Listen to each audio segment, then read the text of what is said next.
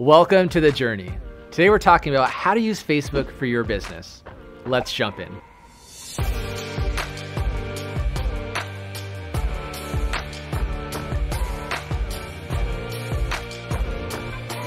Hey, I'm Neely, your GoDaddy guide for today. Today we're talking about Facebook for your business, and for that I have my expert, Emma. Hey Justin, what's up? How are you? Good. No surprise, we're going to dive into Facebook today. The but book I also face. the It is Facebook. your favorite, right? It is my favorite. No, well, I don't like to choose favorites. So we're talking about Facebook for your business. Maybe I just have a personal page and I've decided maybe it's time to create a business page for my business, right? What are the kind of the first steps that I need to really think about? Well, you're already off to a great start. You want to go to a business page. And that's really important because then you get the ability to track metrics and analytics. So absolutely business page over personal page. And then from there, you want to make sure you set up your profile. Get that profile photo. Usually your logo works great. Or maybe if it's your personal brand, use a great headshot of yourself. And then take that cover photo to really showcase your products or your services. Mm-hmm. And then from there, make sure all your information is up to date. And that is really important. Your hours, your website, your phone number. 100%. Yeah. And make sure that lines up with your Google and your Yelp listings too.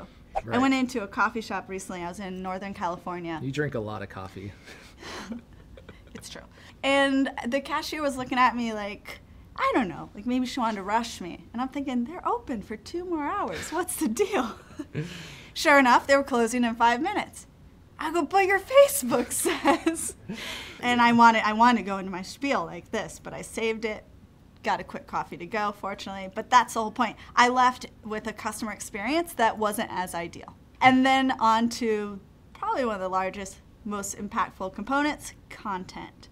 Right. Always preach quality over quantity. Yeah, so you definitely want to make sure you vary your content. So mix it up. You know, you don't want to become predictable. Okay.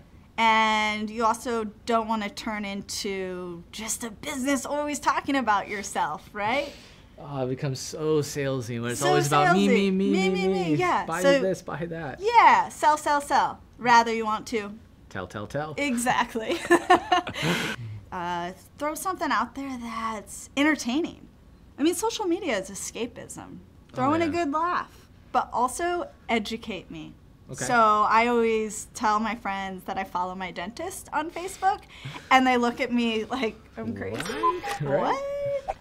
And it's because my dentist shares really educational tips and tricks, like how to whiten my teeth without spending hundreds of dollars. I saw also my yoga studio was just giving a friendly reminder to stretch, how to maintain the Zen, which is really important in life. Absolutely. Also sharing testimonials that you've already received on Yelp and Google and turning it into a Facebook post. Right, repurpose that content. Take that review. Let's say it went on about your ice cream. You're an ice cream shop. And the review goes on about how you have the best flavors, but the ultimate flavor is definitely Rocky Road. Absolutely. Yeah, it's the best. Hands down. So you have that review that the customer went on about your Rocky Road ice cream, and then you use Canva or something, and in the background of that review, it's a picture of the Rocky Road on a nice ice cream cone. It really brings it to life. For those of you that don't know, Canva is a free website that has all sorts of templates and kits and graphics for literally all things that you could possibly create, like social media templates, Facebook headers, all that good stuff. And it's free. I use it pretty religiously. Also, video. So I'm a huge advocate of video. I love video. Just keep it on the shorter side. Attention spans like under are short. 2 minutes or so, under 3 minutes? Yeah, definitely. I would even a minute is good. And also doing behind the scenes footage. That's one of my favorite things about following local businesses. It's like, I want to know how this all comes together. Yeah. And showcase your staff.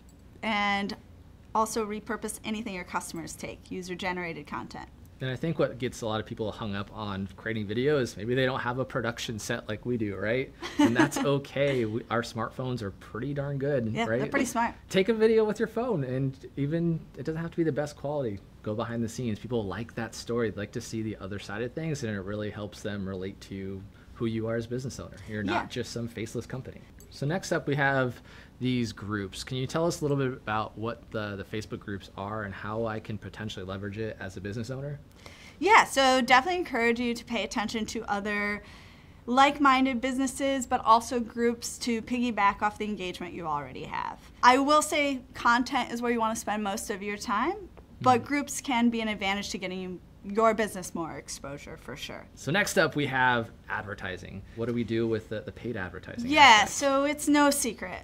Facebook has gone on record to say organic reach is on the decline.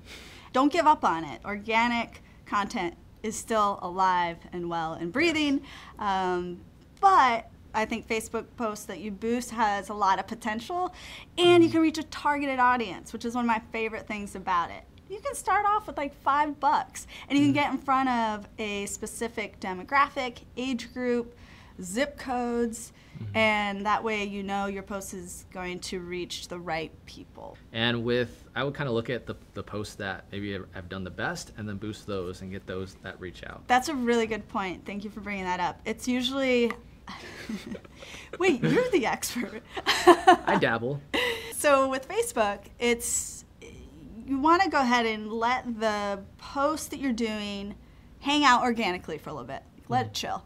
See how it does. Garner some reach. Now, once it garners some reach, then boost it. That's what we found to work best. While a lot of people I speak to think there's no way to track this to ROI, that's a total myth.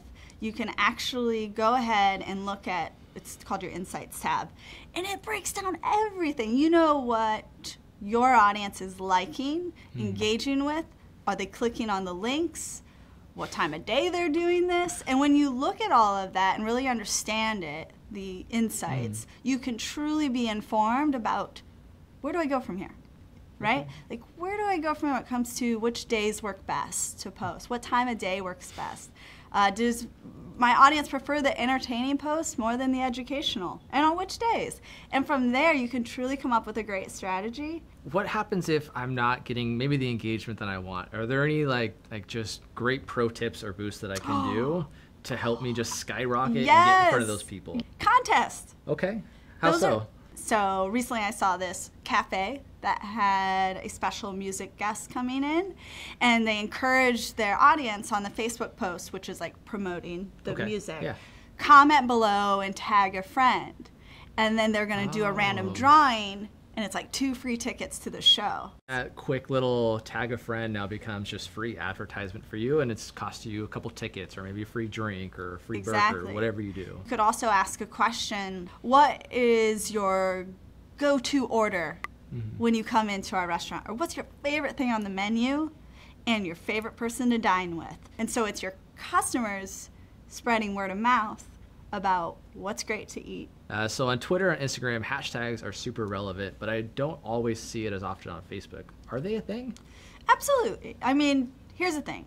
When it comes to using hashtags, whether it's on Twitter or Instagram or Facebook, or if you're just posting, either way, you got to monitor it because it's going to be different for each business. It doesn't hurt to use them. Just be mindful and use relevant hashtags. Perfect. And probably only 1 or 2. Don't go overboard. Yeah, you don't need to go overboard. This has been The Journey. Thank you so much for watching. Make sure to like and comment below. Subscribe to know when our next videos are coming at you. And we are signing off.